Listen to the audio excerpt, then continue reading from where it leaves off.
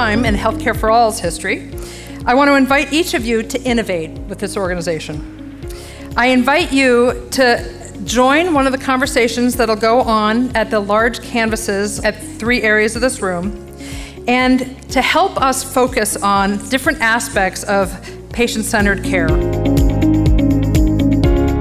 Should you have a conversation with a physician now, you may have a different view than later when you've experienced, as I did, these kind of end-of-life experiences with my own parents.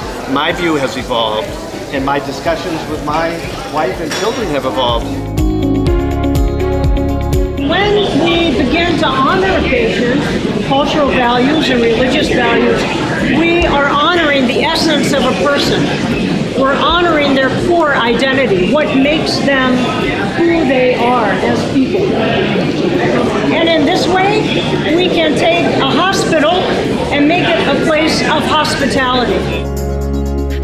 Having to make a trade-off between oral health care, which we know is so integral as part of your total health care, and saying, all right, I'll just pay for that part out of pocket because the coverage isn't there. And even if I wanted to find out the price, not being able to figure out the price. So Massachusetts led the country in healthcare access reform, and we should feel incredibly proud about that. But the battle's not won. Giving people access to crappy care is only solving half the problem. Massachusetts is a unique and exciting environment in which to work on health policy change.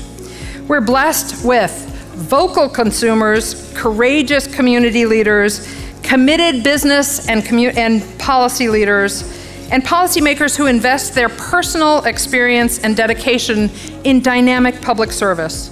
To my good friend Amy Slemmer and Healthcare for All, I do listen to what you have to say, even when sometimes it's painful for me to hear it.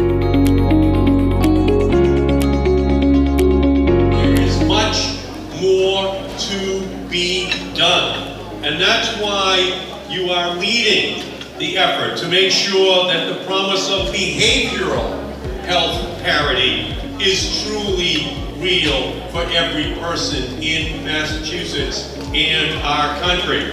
That is why you're promoting a proposal so that we can open up that black box of drug costs.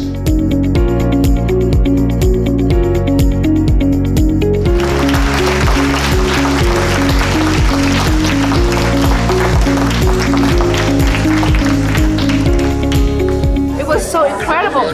It's so lively, so energetic, it's so much energy, and it's such a powerful night. Spend the time really trying to solve problems. I thought that was a fantastic way to really, take advantage of the types of personalities and the types of stakeholders and representatives that you had here tonight. So I think it's great. I hope you do more of this.